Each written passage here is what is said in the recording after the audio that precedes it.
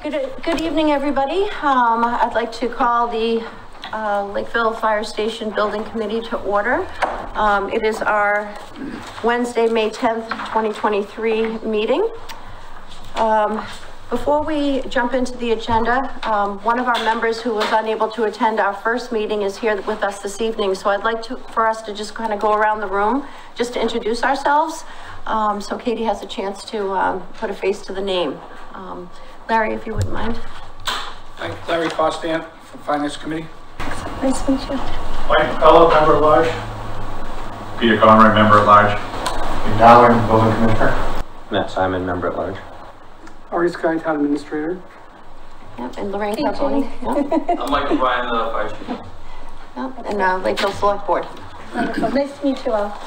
I'm glad you were able to make it tonight. Yes, thank you. I apologize for missing the last meeting there, but I'm here to stay. You're here now. Yes. Okay, jumping right in. So agenda item number 1, we're going to review and discuss the bids received for the owner project manager. So Ari's office sent out the RFQ, and we had 5 responses to the request. So I don't know if any of you had an opportunity to take a look at them online. I know that they're pretty cumbersome, but we do have some copies here if you want to take a look at them. Ari, anything you'd like to just add about the process? There are 5 solid applications. I think we have some good, committee has a good group to work with. It's really the committee's call on how you want to handle this. You could do a subgroup, you could do have the committee vet them and come up with finalists. Interviews are optional. If you want to have interviews, I'd probably advise it, but they're not required. And, I just would encourage us to get this going a little bit. Okay, so I had added on the agenda for, to appoint a bid review subcommittee. And I thought that that would be a really good idea instead of having, the members at, at large, do it all together, because it could bog down, the process slightly. But if the body wants to do that, we can do that as a whole. Or we can identify maybe 4 members that would like to volunteer as a subcommittee, and which you would go through each one of these, responses and map it back to a checklist that I believe Ari put together for us of the criteria that went into the RFQ. It was very specific about, what their response is and what we wanted included in that RFQ. And we could map that all back to what was actually presented. And then we could rank them, 1 to 5. Right. As part of matrix, it just mirrors the RFP. So it has all the same scoring elements. Okay. So, what's the flavor of the board? Would you be interested in doing this all together as a main body, or would be, just breaking it down to maybe 4 members to a subcommittee to review it? Anybody have a... Well, do you think there'll be other subcommittees for different stages of the project? Someone working on, construction, some people working on interior design, whatever, that type of thing. Do you foresee other subcommittees? I think it's possible. I know, Nate, you were really involved in the police station, building committee. Were there other opportunities for us to break down into smaller groups to review certain things? It really wasn't. The only group that was like a working group that was a weekly meeting was a project site meeting. So we picked 3 people, I believe it was 3, it might have been 4, to meet in the on-site job trailer through construction to do minor detail work and oversight on the property. But outside of that, we did have some high-level security that we were dealing with in this building, that we did meet in the subcommittee with some of the administration, town administration, on choices that we were making as far as security went. But outside of that, really wasn't any breakdown of interior finishes or exterior finishes or landscaping and those type of things. We did it all in one session. Let me just add to the point. Immediately to follow this, we'll have to be selecting the architect. So that'll be the next thing. You can either do it this way with the subgroup or with the group together. So I think this makes a precedent for how you handle the architect as well. And then after that, those are really the 2 majors you'll need to do up until the point that we get to town meeting. Because, the whole purpose of this process right now is to develop a solid schematic design, site location, project budget. We can present to town meeting for a budget. After that, the project really gets going. Then you start getting into like little, into the operational functions, yeah. All right, so, go ahead. You know, being new to this process, it's kind of like, and I look at some of the resumes in the room, like I keep on asking people the same question: what's the significance of an OPM? How important or how make or break is an OPM to the project? And I don't feel like that's my expertise, and I hate to see somebody in the room get excluded. And I see the value in having a smaller group because of all the efficiencies involved. You know, maybe we were able to get it to a result a little bit quicker. But I'm hoping to learn a lot from people in this room. And so I hate to see somebody that could add some value get to, you know, excluded from the process. I think we need to decide what the subgroup's going to do. Is the subgroup going to narrow down just the finalists and then come back to the group as a whole and have interviews and recommend interviews, or is the subgroup going to do the interviews and actually recommend the selection? And we have to probably define that before we decide whether we're doing this. I guess the way that I see it is that, you know, whether we do it as a main body or subcommittee, we rank them, you know, based on the responses, you know, that we have against the matrix. And then the top two, I would think that we would want to interview. Yeah. I don't know. I know we talked about a subgroup and you know, I'm not trying to pull a switcheroo here, but think about the size of the committee. The committee is not that big. Right. Yeah. That's what I was thinking. That's why I asked the question. The OPM is the guy who we really trust as kind of our agent. Right. So that one, probably architect too, but probably more than any other single hire, that's when you got to feel like really comfortable about. Yep. Right, don't you think? Yeah, I agree. So, I agree with you, Ari. Yeah. And just to expand on that a little bit more too is this process, in order for this process to be successful, we want to make sure that we have resident buy-in. We want to make sure that residents are informed. I think a subcommittee would be meeting not in an open session. You know, if we're working in this forum, everybody has the opportunity to see how we got our OPM, you know, on board, and we all get to learn a little bit about what each other's, you know, values for this committee are going to be, and then, you know, just open and transparent process. I would suggest that we do. Yeah, as a whole body. I like it as a whole group. That's kind of where I was. All right, that's great. Then what we'll do is, before we leave here tonight, we're going to schedule our next meeting. And at that meeting, you know, I guess our homework will be to go through the matrix and map that back to each one of the submittals. And then we'll come back together as a main group. We'll go through them and then we'll just rank them, and then you know, maybe the top two we can, you know, bring in for interview. Madam Chair, if I can just add on that, you know, if Ari's created a matrix, I think that, you know, that's a great starting point. And if we rate them individually 1 through 5, and now we take the lowest numbers, will be our top candidates. We can hash them out from there and say what. I actually went the other way. 5's the highest, the lowest is the lowest. Yeah, the lowest number. So if everybody ranked them 1, they're going to be the best candidate. No, they were the worst. I went the other way. The scale's the other way. Yeah, so one low, 5. One's the lowest end of the matrix, 5's the highest end. Oh, 1 low, 5 high. Just remember that. If he's number 1, I would lose. Right. I stand corrected. You're gonna get the guy from the coffee shop. Here's our OPM. Thanks. You're gonna get a shed. It's free. I promise. Now, having gone through this type of process before, not necessarily with the building committee, but having gone through RFQs to kind of rank them, it can be a little cumbersome, you know, and the submittals are, I mean, I looked at them and I was like very impressed with, you know, each one of them and how they put them together. But again, you know, getting into the meat of the submittals is going to be, you know, a little different. But just know that when you're going through them, and if you're having any questions, you can feel free to reach out to myself or, you know, to Ari, if you have questions about how to rank them, or, you know, what your specifically is that you're looking for. But you'll know when you're in it, you know. I think what I would recommend, Madam Chair, is that we'll hand these out. This should be the first step should be kind of a blind step. People shouldn't be consulting with each other on this stuff. They should be making their own choices.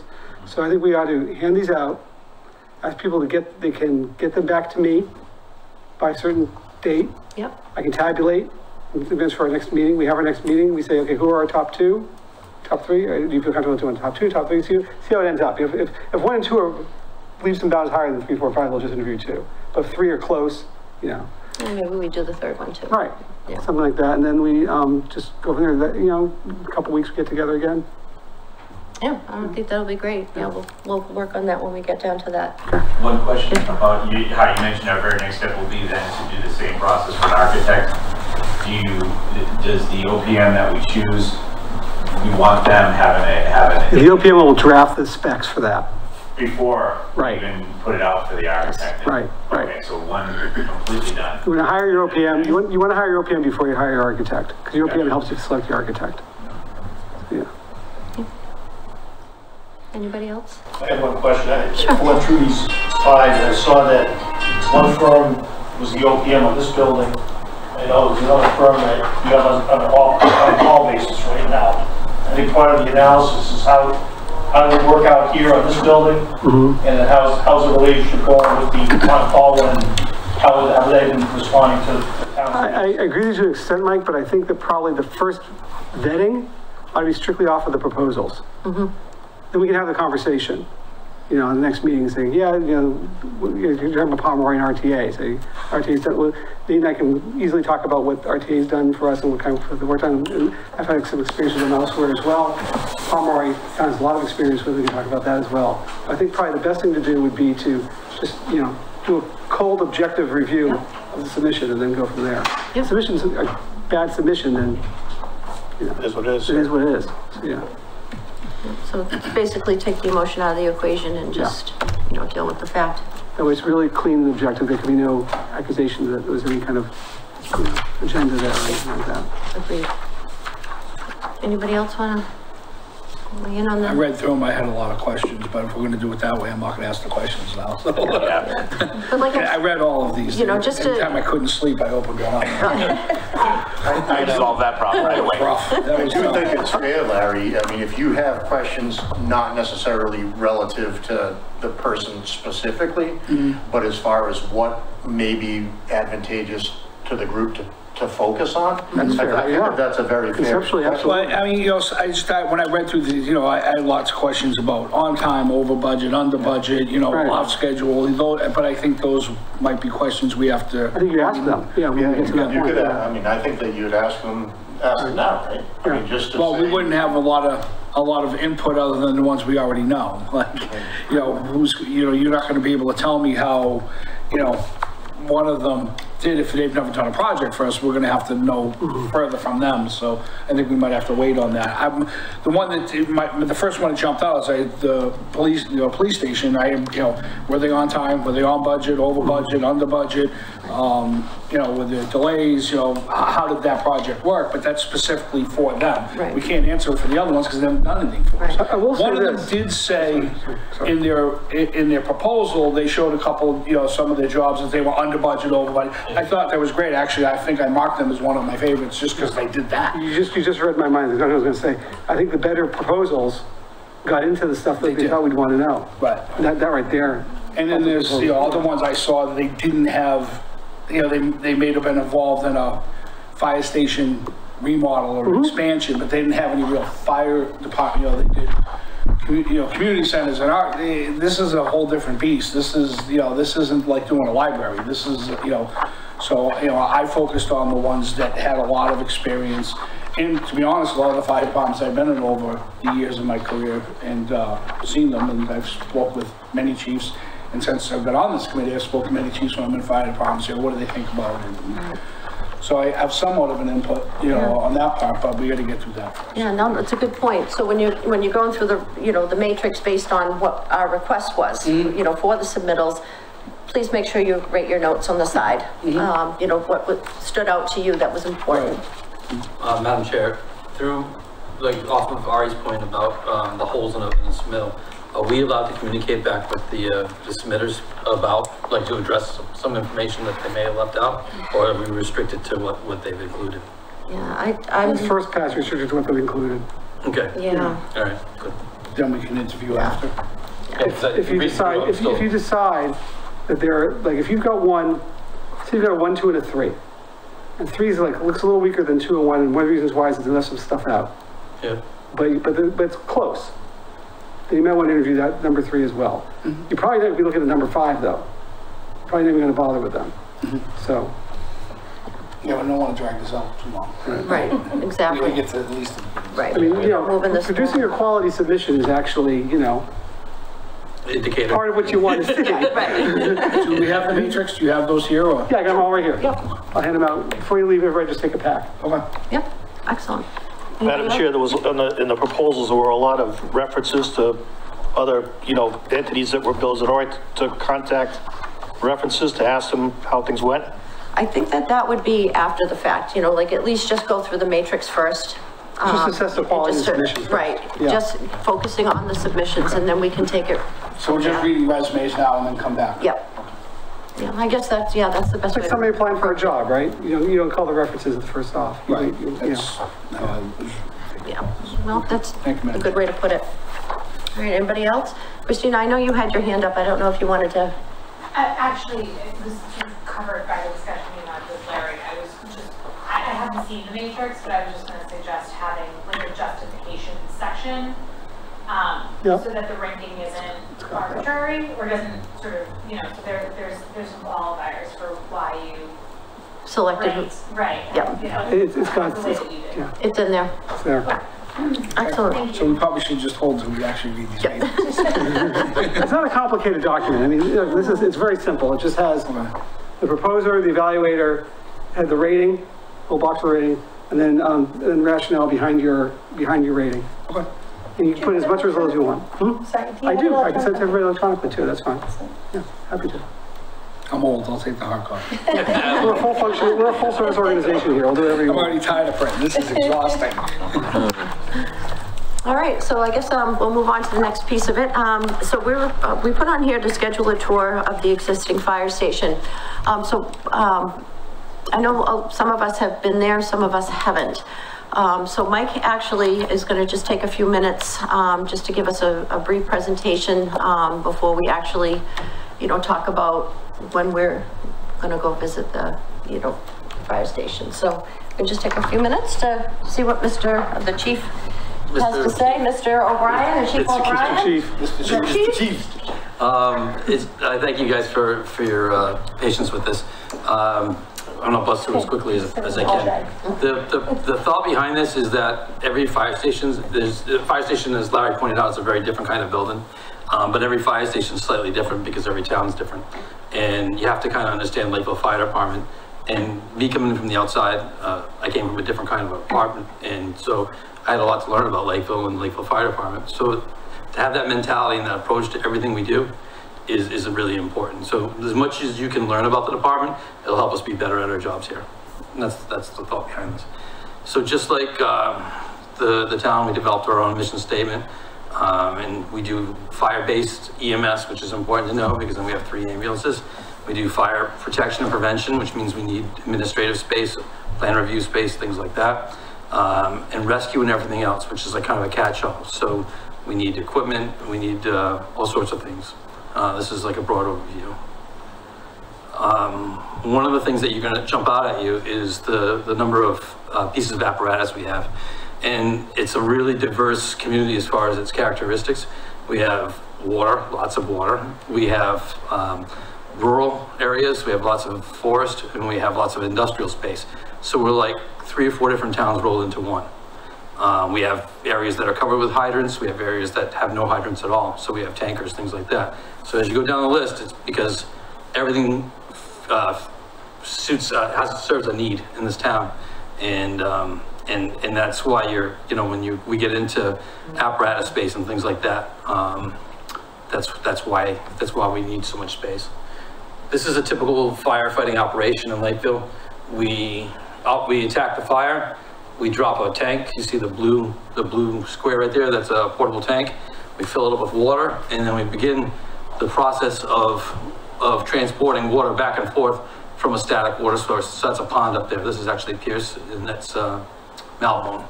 And we have to truck the water back and forth. It's labor intensive, it's manpower intensive, and it's apparatus intensive. And that's just, I'm just telling you this to help you understand what our space needs are. Staffing is interesting because if you're in a predominantly call or volunteer department, you focus more on meeting space, training space. You don't care so much about bunk rooms and things like that and showers. We have a combination department, so we have both. Again, it's a diverse kind of a setup. We have 2 on-call groups with about 10 in each group, 10 or 11 in each group. And then we have 4 career groups, and they have 3 people in each group. This is my spot, this is Deputy Chief Grant, and our admin. Staff outlook. Nationwide and locally, we're beating the curve, but we're showing signs of our call membership dwindling. Their characteristics have changed. They tend to be younger now. They tend to do it for a shorter amount of time, more turnover. We have less people like Captain McCullough over there. And this is our per resident coverage, like a ratio between firefighters and residents. And as you can see, this is every combination fire department in the state, the Commonwealth of Massachusetts, and we're among the highest. So we should see or expect to see increased staffing, full-time staffing. So the fire station is very much, we're kind of in this weird situation now. There's a lot of stress on the system due to COVID and mental health issues. And one of the things that we've had to deal with is the lack of retention. And one of the common themes of the people going out the door is the quality of the facility that they're working in, and contributes to all these problems.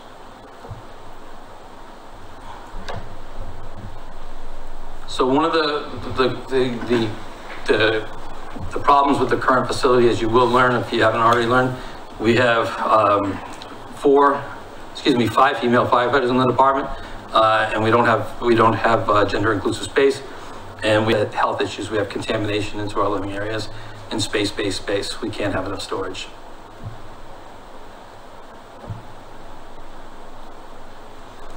The ALS service accounts for just about 70% of our workload, and it generates about $1 million in revenue for the town each year. And there's so many EMS specific facilities that are going to have to be incorporated in any building that we build, just from a compliance standpoint, not from a nice to have. These are must have items. Again, once we get into firefighting, we're talking about storage, decon. We're trying to isolate our living space from contaminants, from fire, all the carcinogens. We're talking about SCBA maintenance areas, exhaust control. These are all things that we're going to have to consider as we move forward. And if you think that our resources might be, there's padding in this thing, we generally, all departments now are very kind of streamlined and efficient. We have a 10-alarm run card that basically every department in the area shares. We appear on their run cards, they appear on ours. And the intent of this is so we can not have to build a mega fire department to protect our town. We can share services and basically we regionalize without regionalization. And that's basically like a real quick down and dirty overview, and hope it didn't take too long. What software do you use, Mike? That's nice. Yeah, very nice. What software do you use? Oh, it's Prezi. It's just kind of a different version of PowerPoint. It's fun. Yeah, it's good. it's nice. Would you be able to get a copy, electronic copy to everybody? I can mail a link to that, yep. All right, that would be awesome. But that's like more of the, the theory, the high level, so that when we actually, go into, the tour, we'll have the, the real physical, piece of it to attribute back to what you just presented to us, so. Thank you for the opportunity, I appreciate it. All right. So as far as the tour goes, I know most of us are only available at 6:30, in the evening to go through, so we can go together. For those that would like to go together, I think it would be a good field trip for all of us. So I don't know if we can fit all these people in the fire department. Just a second. It's a team building. Yeah, I love it. So is there a better night? At the fire station, when's our drill night? Is it next Thursday? Next Thursday. So the only night for us to really avoid would be the 25th. 18th. I'm sorry, the 18th. All right, I jumped Thursdays. And after that, it's pretty much wide open. All right, so stay away from the 18th.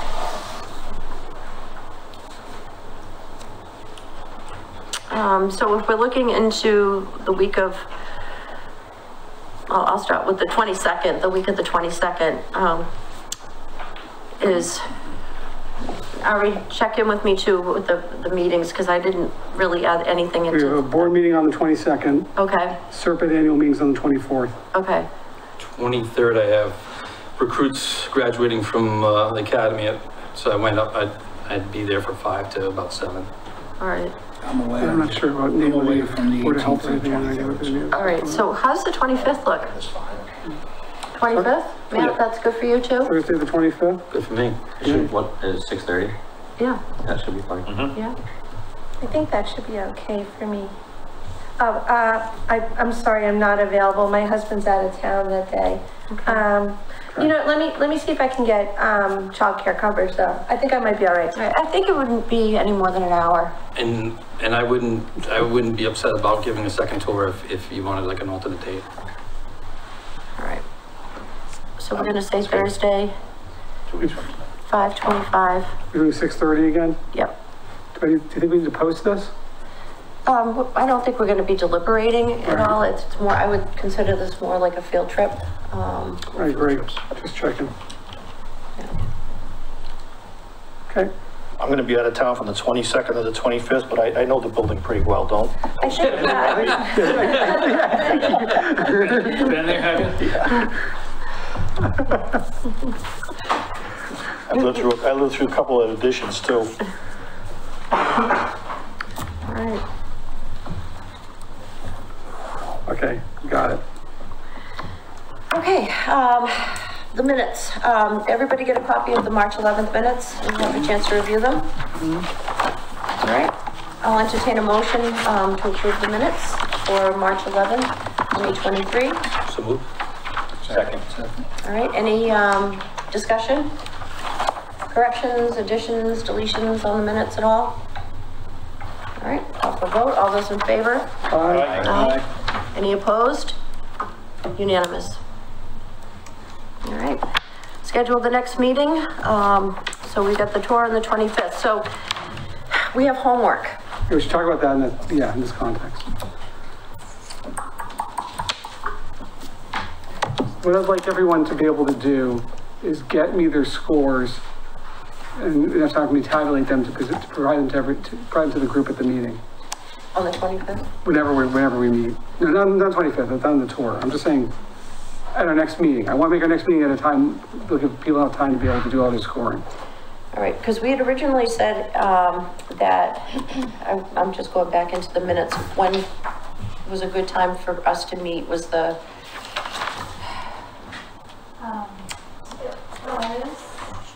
Second and fourth Wednesday. Second and fourth? Wednesday. All right, so the 31st?